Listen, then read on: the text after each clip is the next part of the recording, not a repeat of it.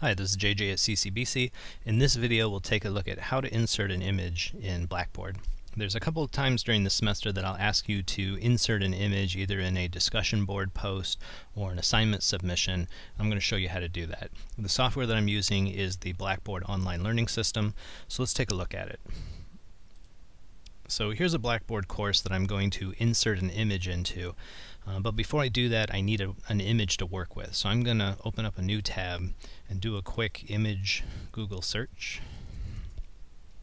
And since this is the internet, we will look up pictures of cats. And there's a whole bunch of rascals. So how about we do 5 cats? It's better than 1. So I'll say view this image, and this is the image that I want to work with. Now there's a couple ways that you can do this. One, you can actually link directly to other people's images on the internet. So if you get the URL and just copy it, you can use that. The only problem is if they change the image, then whatever they change the image to is what's going to show up in your post, or if they delete the image entirely, you'll have a broken image link in your post, and it won't look very professional. So what I'm going to do is I'm going to download this image. I'm going to say save image as, and put it on my desktop, and I'll rename it 5 kittens. Looks like they misspelled it. There we go. So now I've downloaded this image to my desktop, and I have a nice image to use with this. So if I go into Blackboard and I go to the discussion boards, here I'll need to post an image, especially in the icebreaker. That's actually part of your assignment. So you'll notice with my icebreaker, there's an image I've posted of me in it. So I'm going to show you how I did that. Let's go back to the forum, and we'll create a new thread. Now here you would fill out all of your personal information, and when you're ready to insert your image, you just need to put the cursor where you want the image to be inserted. And then here on the bottom row of your formatting bar, there's a little picture of a picture. When you mouse over, it says insert/edit image. So here's where we can insert our image. So I'll click on that. And it gives us a couple options here. I can either just put in the URL, so that URL that I copied, I can paste it in here, and it would link right to the 5 kittens image that's out on the internet. But again, if it gets deleted, I'll have a broken image link, so I'd rather upload my own image. So here I'm just going to say browse my computer.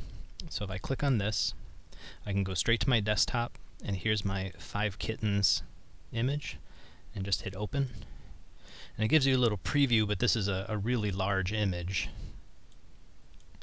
So you can see how big it is. So it's not much of a preview, but you can verify that's the image you want.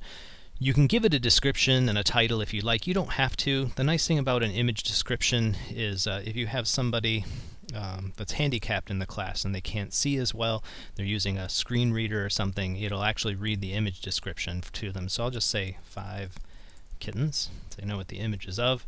You can go do some of the more advanced settings, but I'm not going to bother with that. I'll just hit insert. And you'll see it now inserts that picture of 5 kittens in my message. It's an enormous image. So you'll notice if I select the image, I get a couple anchors where I can resize the image. So if you grab a corner, it resizes the height and the width at the same time, and you can get it down to a much more manageable size. And then once you have your image in there, you can type in the rest of your message and hit submit, and you're good to go. If I was going to insert an image into an assignment submission, so if I go to assignments, I would pick the assignment that I'm going to submit, and then I would scroll down, and you'll notice there's no image options here in the comments, but if I go under text submission and I click write submission, here I get that whole formatting bar. But the problem is, you'll notice there's actually no image link here. The button for inserting an image doesn't exist. So the only way to insert an image into an assignment is as a file attachment. So I'd have to go down here where it says attach file, browse my computer, there's my 5 kittens, hit open, and it doesn't actually display the image, it just shows the file, which I can click on and view once it's submitted to Blackboard. So it'd be nice if it displayed in your message, but unfortunately we can only link to it as a assignment submission. The last way that you can submit or embed images is in your messages. So if I go to messages, I can create a message.